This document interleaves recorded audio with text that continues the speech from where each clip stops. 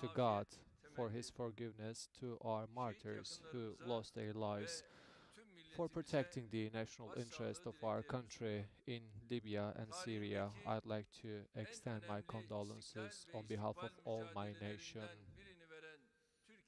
Turkey is fighting another independence war with the support coming from God and the support with our nation. I believe that Turkey will triumph again. As we shed our blood in these lands and make these lands our country, we will continue to fight for our nation, for our country again, in order to deserve these lands. We have to triumph in our operations abroad.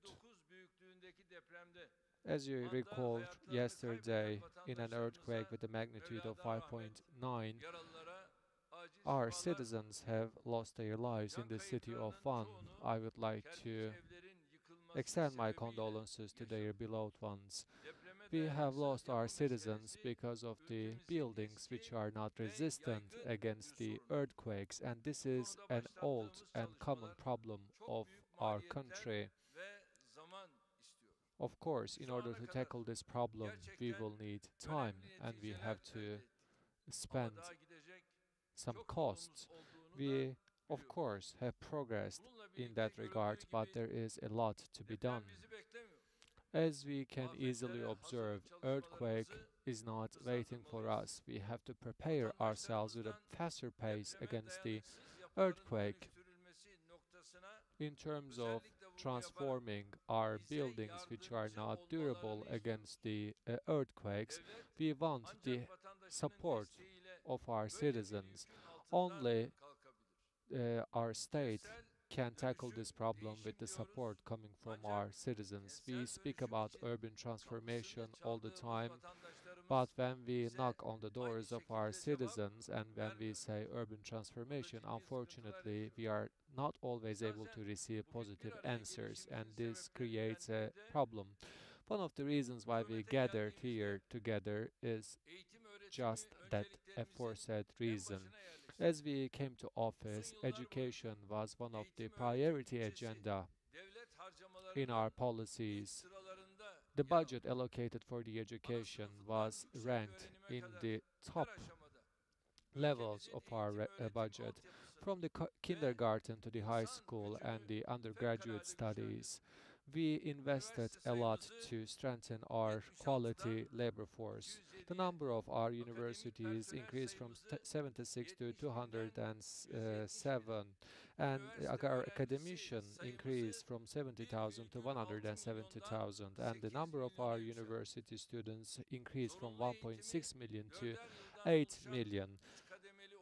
The obligatory education has been increased to 12 years, comprised of 4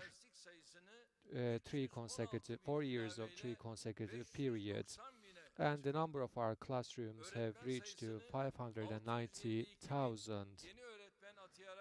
As we assign 652 new thousand new teachers, the number of our teachers increased 936,000.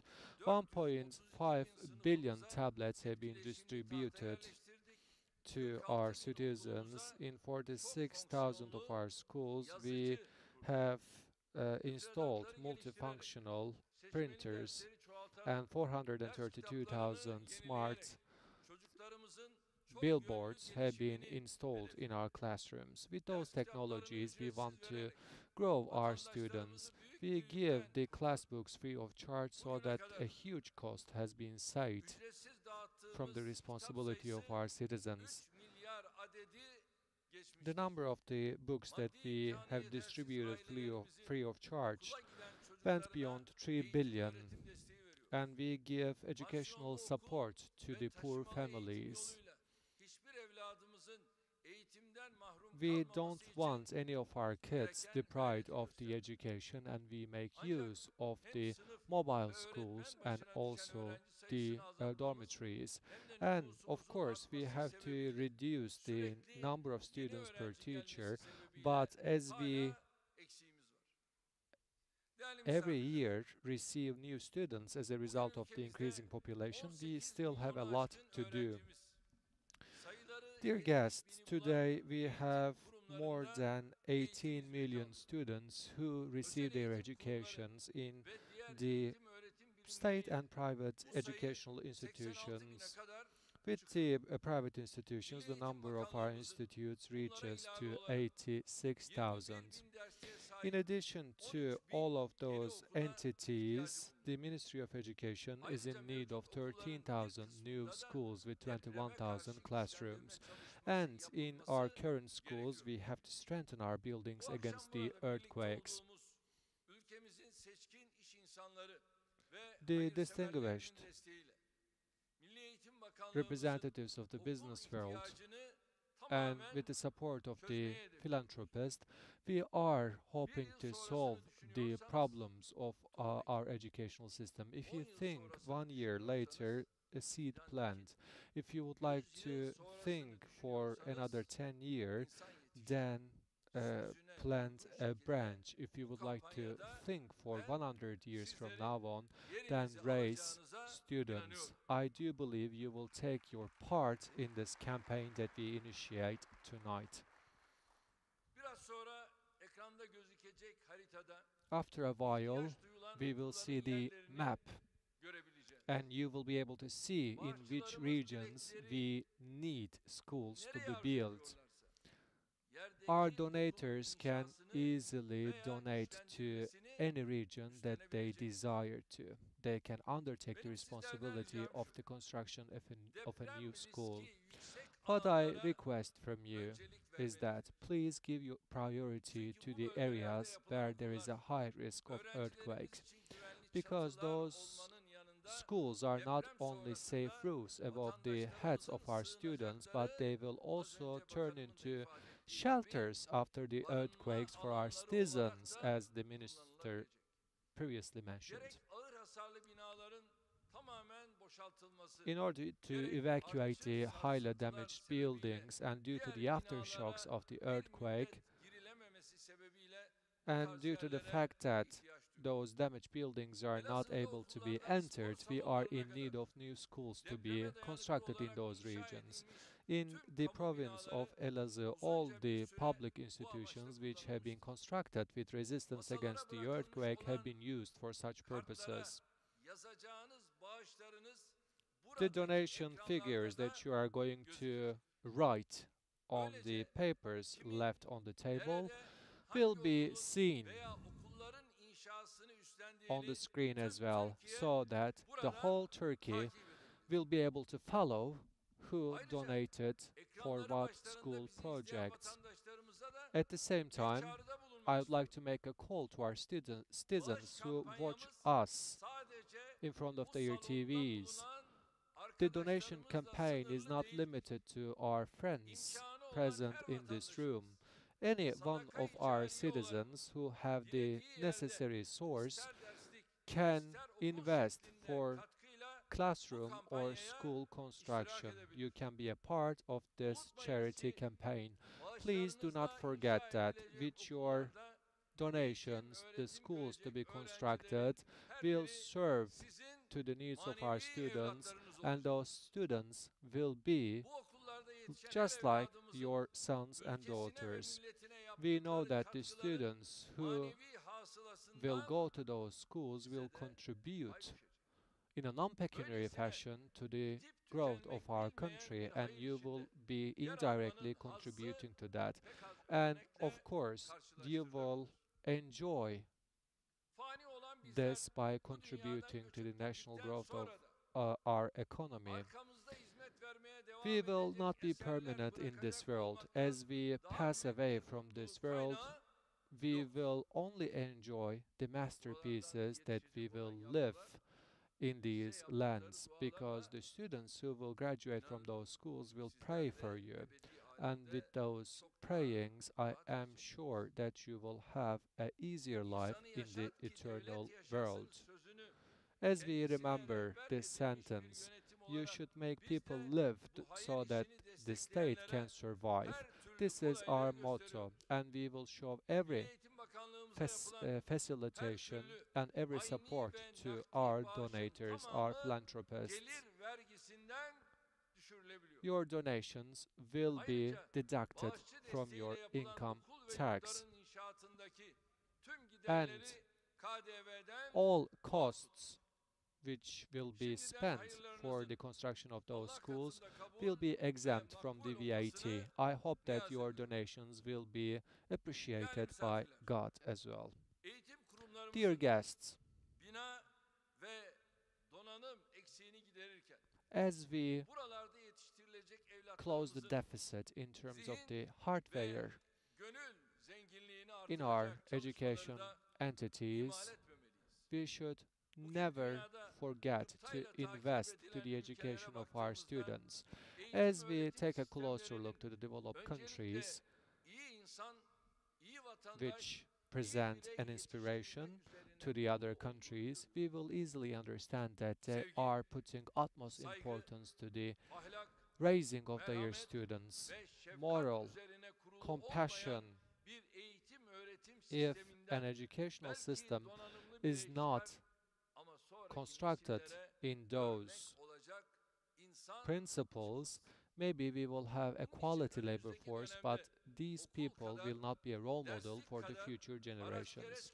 That's why not only classrooms, the number of teachers or the buildings of the schools are necessary, but at the same time we have to invest for the development of the morality of our students. In the recent years, unfortunately, we see tragic incidents which leads us to think, and we observe pictures which lead us to think. Unfortunately, this picture should be changed, both on the public side and as a society. We have to brainstorm about those problems. And in terms of the education, we have to prepare ourselves a new roadmap. We should teach math, science, literature, and geography. But before all of those classes, we have to teach to our kids how to become a good man.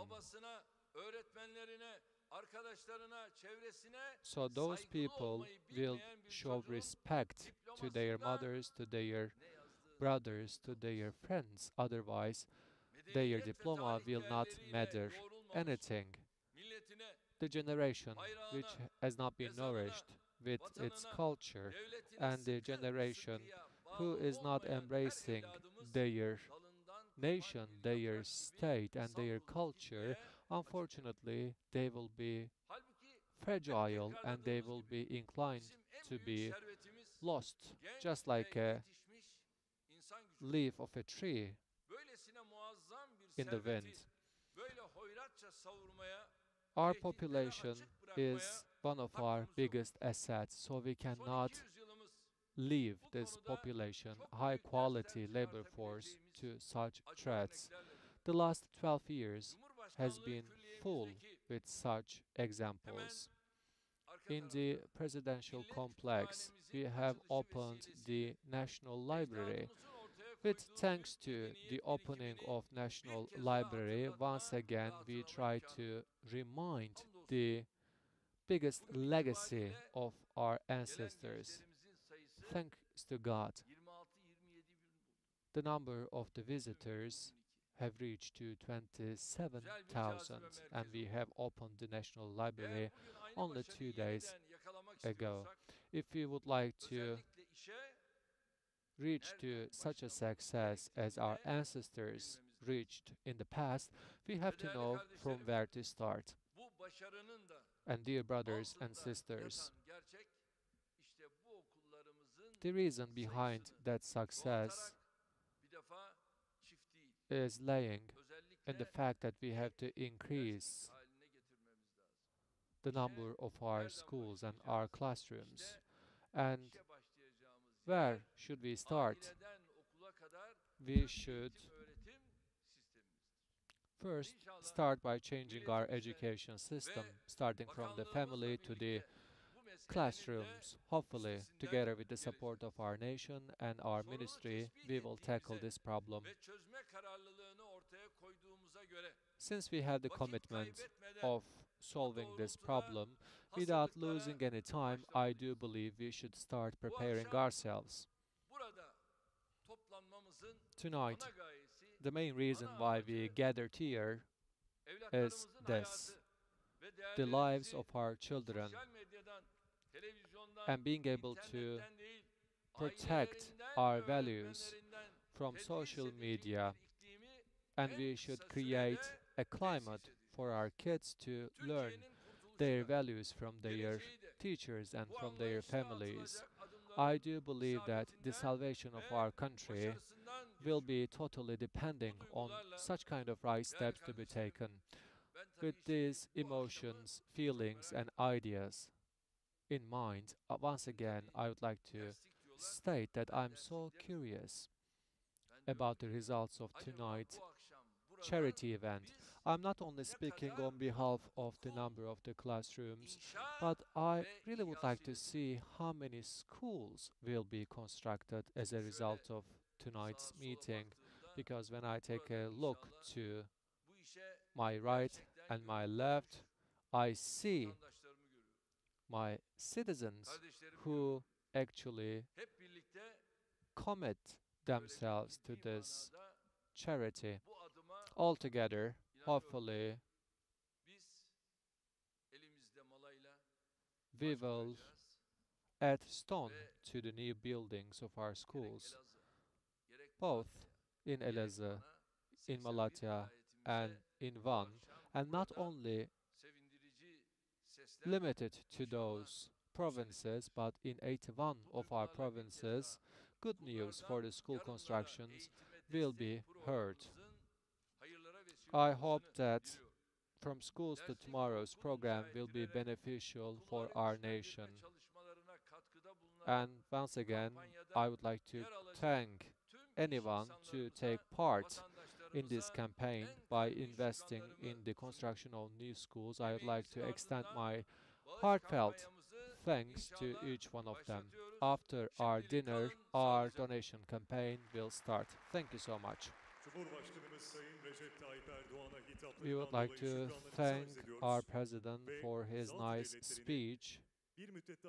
We would like to hold you a little bit more on the stage in order to deliver the plaque of appreciation. Once again, I'd like to invite our Minister of Education to present the gift to our president.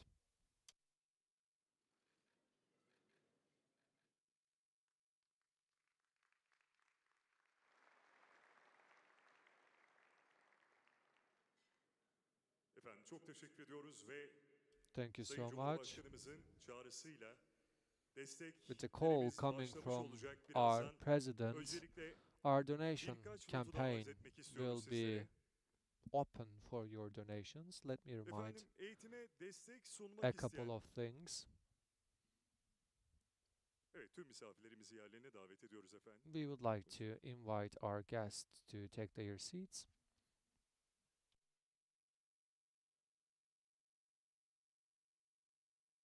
Efendim eğitime destek sunmak isteyen konuklarımızın The masalarında guests are kendileri guests için who are willing belirlenmiş to kartlara desteklerini belirtmeleri ve bir make kopyasını da donations to masalarımızda bulunan our Milli education Eğitim Bakanlığı system. yetkilileriyle You can use paylaşmalarını the özellikle papers rica left ediyoruz.